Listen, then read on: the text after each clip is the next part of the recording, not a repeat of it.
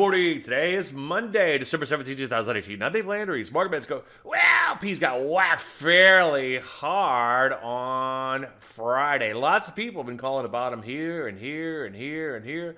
Predict early and often.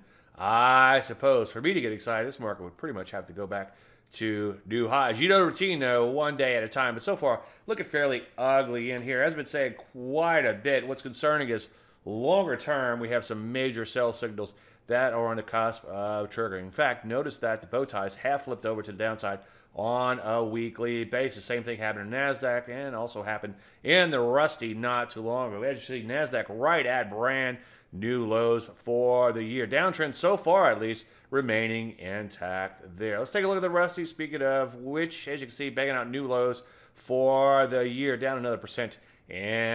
So looking pretty ugly there. How's that for an oxymoron from a trend following moron? So what do we do? Well, I'm not seeing a whole lot of shorts right now, but the only thing I'm seeing is a few speculative IPOs. So take a look there, and for the most part, you might want to sit on your hands. Any questions? As usual, Dave, DaveLandry.com. I'm Dave Landry, and you heard Bug Bennett.